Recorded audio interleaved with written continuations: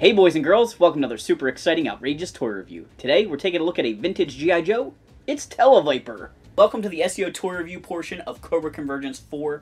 This is an awesome fan collaboration project put together by Hooded Cobra Commander 788 here on YouTube. And I picked the Tele-Viper from 1985 as my review. Cobra Convergence, we always focus on Cobra characters, and the initial theme was blue. And I didn't really want to just do the blue shirt Cobra Trooper or Cobra Officer. And the first guy that popped in my head that wears a lot of blue is Tele-Viper. Tele-Viper was released as a Cobra action figure in 1985.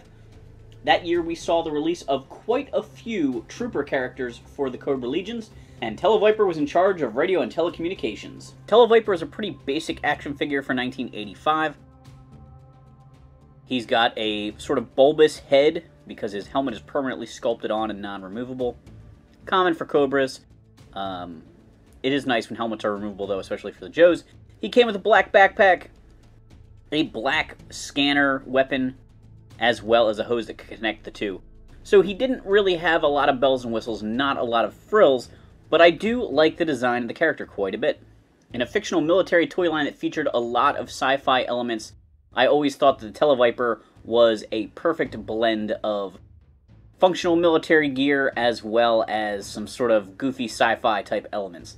He's wearing a typical blue Cobra uniform with a purple tactical vest over top of that. I always thought this looked good for the battlefield or in Cobra base. His equipment obviously doesn't really prepare him for combat at all, but he is a support trooper. His backpack and scanner device can be used to broadcast or jam transmissions. In the comic book, sometimes it was used as a TV screen on the end here to show video clips, while other times he would aim the camera scanner at Cobra Commander to broadcast a message, record a message and broadcast it of what the commander had to say. His helmet is sort of sculpted to look like it's got headphones and microphones built into it, so clearly the Tele-Viper could send a lot of transmissions on his own. I always liked the silver visor on his helmet. In the cartoon show, sometimes words would scroll across it as like a heads-up display. I thought that was kind of a cool feature in the cartoon when it made sense, like if alert or alarm went across it. If it seemed like it was his thoughts, then I thought it was kind of goofy. There is definitely some nice sculpting here. The chest vest piece is really cool with the quilted pattern. He's got a small Cobra logo printed on his arm there. I'd say the belt buckle's kind of a weak point. It almost looks like it was supposed to be a Cobra logo, but it's not quite there. He definitely is a pretty plain figure, but I think it works well for the character. Other than his arms, the Tele-Viper is molded completely out of blue plastic with all the purple and black and silver painted on, as well as his face. That painted flesh tone is frequently a problem on these guys because you get paint wear on the nose. The original Tele-Viper figure was sold in 1985 as well as 1986, and then the entire figure was repainted as part of Python Patrol later on in the series. I don't think the Python Patrol version is quite as cool looking. He did come with the exact same gear. Here's a closer look at the Tele-Viper accessories. His scanner is shaped very much like a rifle with that stock on the end, but the front is big, flat, and smooth. It does have some details sculpted into it, but it doesn't really explain what it does or how it works. I think it left quite a bit to kids' imaginations. These two items are connected with a standard G.I. Joe hose piece here, and the backpack I always thought was kind of cool. It's very sleek. It almost looks armored. It's got some dials and doodads here. It's got a very sturdy antenna, which is nice. Oftentimes the antennas on backpacks are a little bit thin and sometimes a breakage point.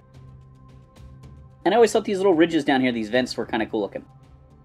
As a radio communications specialist, the Tele-Viper does the same job for Cobra that Breaker or Dial Tone does for the Joes, but I always felt like the Tele-Viper had a little bit more technical background and wasn't just doing radios, but also doing a lot of computer work. So I always thought he was kind of like Mainframe as well. Most kids in the 80s probably weren't taking their Tele-Vipers on too many missions, but if they were lucky enough to have the Terradrome, I'm sure they had Tele-Viper sitting in one of those computer stations.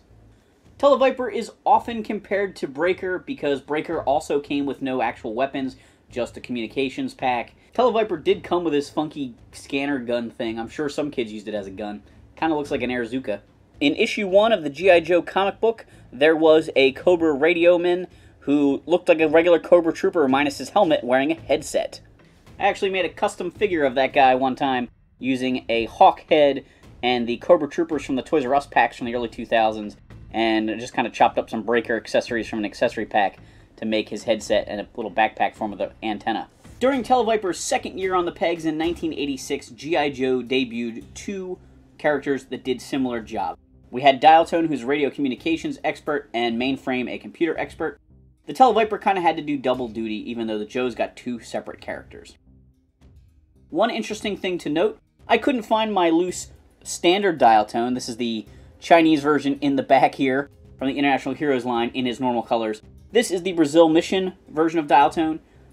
Mainframe was also repainted as a Brazil Mission figure, and many parts from the Tele-Viper were used to create the Brazil Mission exclusive figure Claymore. Like most Cobra Troopers, I love to army build Tele-Vipers. I don't have very many complete ones, but I picked them up loose out of collections and at toy shows if I can find them at a discounted price. I'm lucky enough to have a backpack for all of mine, but I need some scanners. Their backpacks and scanners were released in alternate colors a few times, so you can also pick those up, and I like to equip some of my guys with spare Mainframe computers. The Tele-Viper got used off and on in the comic books as well as in the cartoon show. Of course, he was used sparingly because, again, he's just a support trooper. He's never going to be the star of the story. When I do these reviews of vintage G.I. Joe figures, I love to show off clips from my stop-motion animated projects I did years ago. And just like his role in the cartoon and the comics as support, the Tele-Viper just ran support in my video Operation Final Broadcast. So here's a few little clips of Tele-Vipers just kind of doing their Tele-Viper thing. This is the place. Fireflies leave them. Hurry up, you lout. Sir, we're proceeding on schedule. Fine. Now, do it ahead of schedule. Orders from Firefly. Speed up construction. Okay. You heard it. Faster. They're coming up! Ah!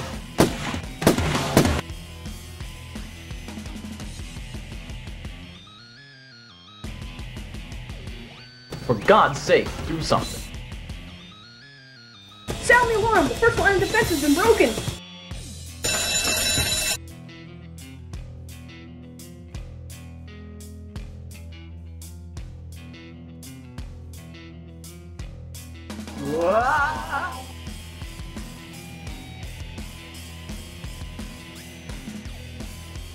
I totally understand why some people think the Tele-Viper is kind of plain, but to me, he is perfect.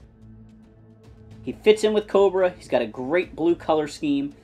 I think he looks really good with the original Cobra Trooper and Cobra Officer, as well as the hooded Cobra Commander figure. I love the techno details of his helmet and his backpack, just enough sci-fi to make him really cool. I love it when Cobra amps up the sci-fi element just a hair more than the Joes. So I have always been a big fan of the Tele-Viper. And that was my review of the 1985 Tele-Viper. Next up on Cobra Convergence is Forgotten Figures. Make sure to check out their contribution to this fan collaboration project. One other person I gotta thank, I already mentioned him once, but I really gotta thank... Oh, wait.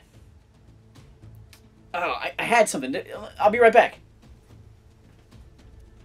What did I do with it? I had this really great thank you card I put together for HCC... Wait a minute. Who's touching my collection?